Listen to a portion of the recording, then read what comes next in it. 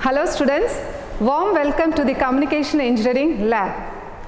I am Miss L. MAGTHELIN THERASE, Assistant Professor from EC Department.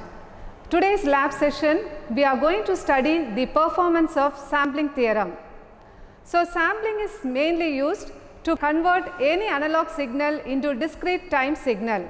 The sampling theorem states that if the sampling rate of any pulse modulation system is greater than or equal to twice the maximum frequency signal, then the original signal can be recovered at the receiver with minimum distortion. That performance we are going to verify practically. So the components required for the verification of sampling theorem are CRO, 2 audio oscillator, one for the message signal and the second one for the carrier signal. And the next component needed is linear IC power supply. We are going to verify the sampling theorem by using IC 741. Okay. So the connections are given as per the circuit diagram. So here we are giving 2 inputs, and the input what we have selected here is a sine wave. So the first audio oscillator is used for generating carrier signal, and the second audio oscillator is used for generating message signal. So carrier signal, as you know, it is a high frequency signal. So here I am selecting the carrier signal, for example, as 1000 Hertz, and message signal I have selected as 200 Hertz. Now we are going to verify sampling theorems. That is, we are going to calculate how many number of samples generated at the output.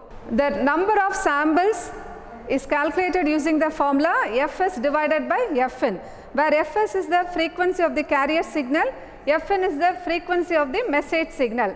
For example, here I have selected the frequency of carrier signal as 1000 Hertz and frequency of the message signal as 200 Hertz. So the number of samples produced at the output will be 1000 divided by 200, it is 5. So you can see the output at the CRO. Here I have used 2 channels.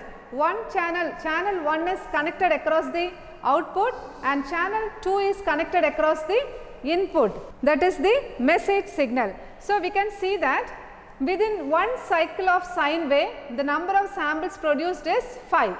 So I am calculating from here to here. This is one cycle, this peak to this peak. So we can count the number of samples 1, 2, 3, 4, 5. So like this 5 samples are produced. So we have verified the sampling theorem.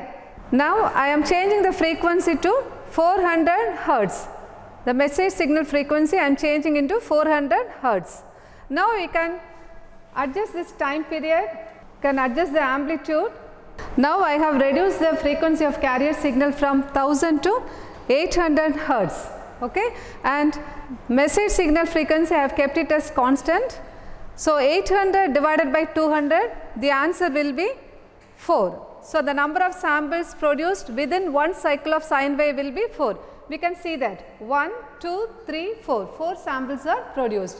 So in the first case, we verified the sampling theorem for 5 samples, and the second case we have verified the sampling theorem for 4 samples. Like this, we can change both the frequency and we can tabulate the reading.